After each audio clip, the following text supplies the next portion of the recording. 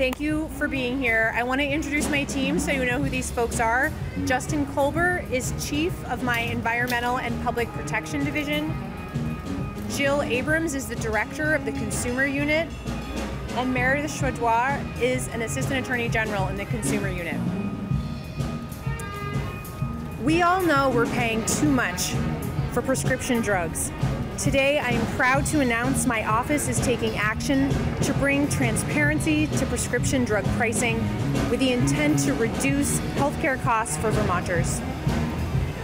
Today, my office has filed a lawsuit in state court against two pharmacy benefit managers, sometimes known as PBMs, Evernorth, which is the owner of Express Scripts, and CVS, as well as nearly 24 affiliated entities for illegally driving up the cost of prescription drugs here in Vermont. Our lawsuit alleges that these pharmacy benefit managers are violating Vermont's Consumer Protection Act by manipulating the marketplace and reducing access to certain prescription drugs, including lower cost drugs. Evernorth and CVS are by far the largest pharmacy benefit managers here in Vermont. Together, they control approximately 95% of the market in our state. They dominate the prescription drug supply chain and have near complete control over the pricing, dispensing, and reimbursement systems in Vermont. To give you a better sense of their role in our healthcare system, pharmacy benefit managers are the middlemen who negotiate the contracts with pharmaceutical manufacturers, insurance companies, and pharmacies, and dictate the cost of prescription drugs. Simply put, Evernorth and CVS have a hand in nearly every prescription drug transaction in Vermont, and their conduct has hurt Vermonters. Prescription drug prices have increased exponentially in the last decade. In large part, these price increases are due to a complicated business model designed and promoted by pharmacy benefit managers. While the pharmacy benefit managers named in our lawsuit claim they perform their services on behalf of their clients and patients to lower prescription drug prices and promote patient health, that's just not true. Instead, they've distorted the market to line their own pockets at the expense of Vermonters. We allege in our lawsuit that pharmacy benefit managers have pulled this off through market control, setting prescription drug formularies, and creating pharmacy benefit manager affiliated pharmacy relationships.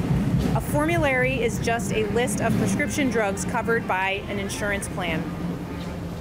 In overseeing the negotiations that set the pricing, availability, and access to prescribed medications, pharmacy benefit managers operate with no transparency in their decision-making process. The pharmacy benefit managers named in our lawsuit are incentivized to and do grant placement on their standard formularies to the prescription drugs with the largest payments from manufacturers and the highest list price, while excluding lower cost prescription drugs. Pharmacy benefit managers engage in a business model that benefits them and harms consumers. They negotiate which prescription drugs are covered by health insurance plans. Here's how. They require that prescription drug manufacturers provide the pharmacy benefit managers with payments dressed up as rebates and other fees that the pharmacy benefit managers then pocket.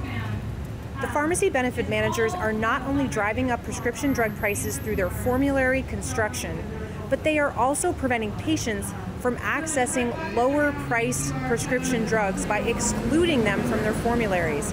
As an example of this, a New York Times investigation recently revealed that in Illinois, a woman with cancer paid hundreds of dollars more than she should have for her pain medication because a pharmacy benefit manager required her to use a more expensive version of the drug.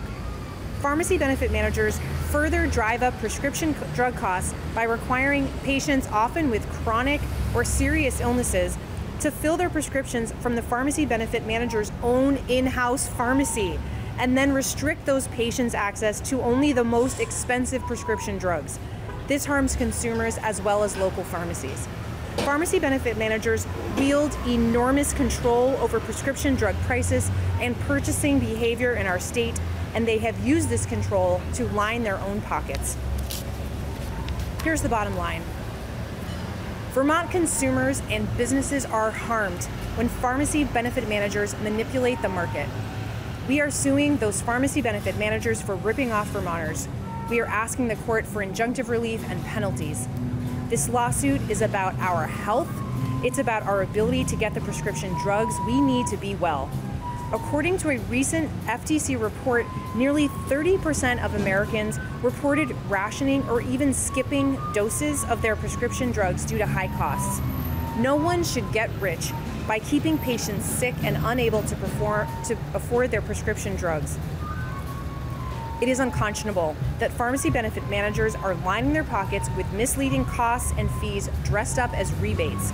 They are keeping prescription drug prices astronomically high and manipulating the supply and availability of life-saving medications.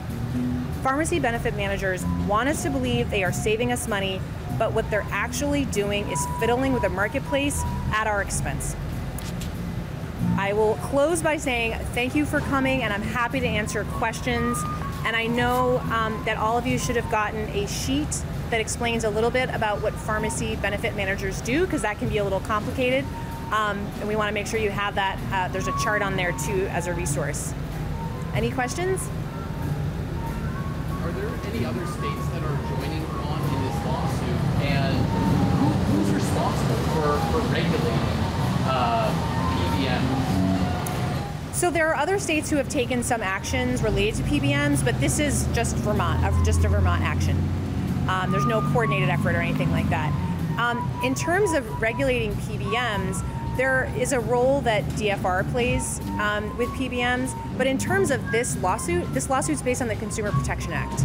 So the Consumer Protection Act protects consumers and the marketplace by making it illegal to do deceptive or unfair things in commerce. And I will also wanted to say the market, it's really about the market. PBMs were not created by anything other than the market. I had that question when we first started looking into this.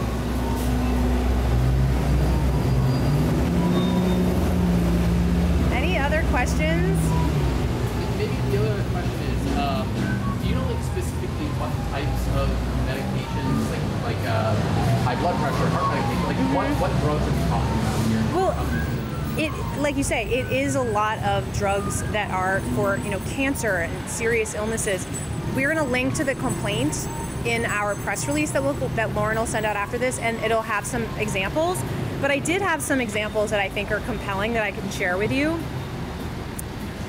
So pharmacy benefit managers charge their customers $6,600 a month or more for a cancer drug called Gleevec through their specialty pharmacies, so their own pharmacies, when it is available in generic form for $55. $6,600 or $55.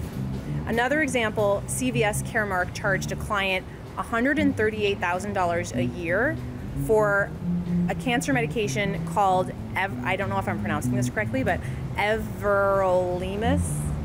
I'm getting nods, that sounds promising. So they were charging $138,000 a year for this cancer drug when the actual cost to the pharmacy benefit manager was $14,000 a year. So $138,000 versus $14,000. So just a couple of examples, and there'll be more in the complaint.